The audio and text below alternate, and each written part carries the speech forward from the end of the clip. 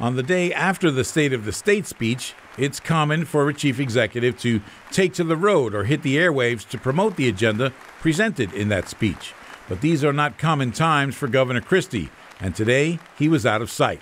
Aside from proposing a longer school day and year and changes to state pensions, there was little in the speech to distract from the GWB story. Former Governor Tom Kean acknowledged that it's hard to avoid. This is the craziest, most unusual kind of a situation and story I've ever seen or ever heard, and I still don't understand it. It makes no sense to me. One of the more memorable sights from the governor's speech came as he made his way into the Assembly chambers. That's him shaking hands with his current nemesis, Assemblyman John Wisniewski.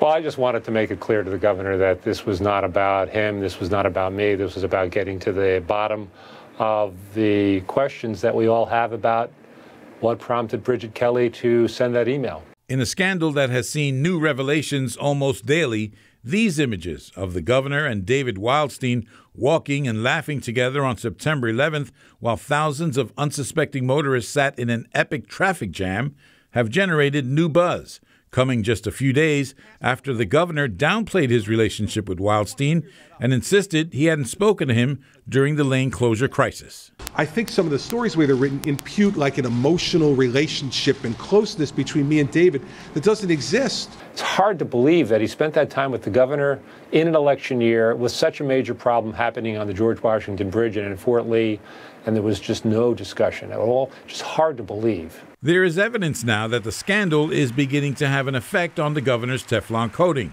A Quinnipiac University poll out today found Christie's approval rating down to 55% from 68% in July.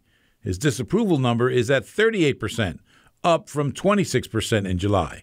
Voters familiar with the scandal, 41% of them, say Christie knew what his aides were doing, but 50% say they don't think he did. The legislative committees that will take this investigation to the next phase will be officially impaneled tomorrow.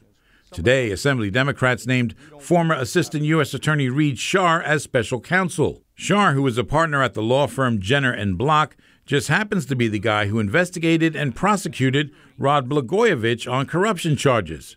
Blagojevich is the former governor of Illinois. Well, joining us right now is David Cruz. David, I want to back up to one of the things that you brought up in your piece here, and that is that picture. Why was there so much concern about this picture, and why is it creating all this ruckus? Well, I think the buzz about it is that nothing good can come of this picture because depending on how you look at this scandal, you either see Christie there in cahoots with Wildstein and yucking it up while people are stuck in an epic traffic jam, or you see Christie oblivious to what's going on just on the other side of the river. But can we really read that much into just one picture? Well, I think that's what people are doing. Yeah. They see them laughing and everything out of context, takes on a life of its own.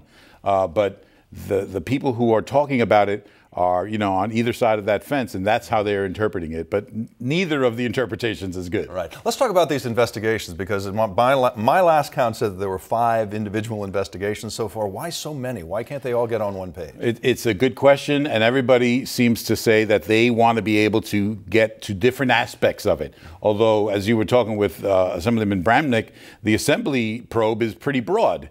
So you've got the Assembly, you've got the Senate, you've got the U.S. Attorney, you've got the FBI joining the U.S. Attorney, you've got calls for the Attorney General, you've got calls for the county prosecutor to all investigate. I think everybody wants to get their little pound of flesh, and then there's the whole question of who is going to be running for governor and who's going to take political advantage of all of this. And quickly, because there are so many investigations and so many elements to this story, do you think people are just going to tire of it eventually and say enough is enough? There is a danger of that, of course, and I think, there's a certain aspect to running out the clock, and Christie, I think, is interested in running out the clock, but 2016 is going to sneak up on him pretty quick. All right, David Cruz, thank you very much. Yep.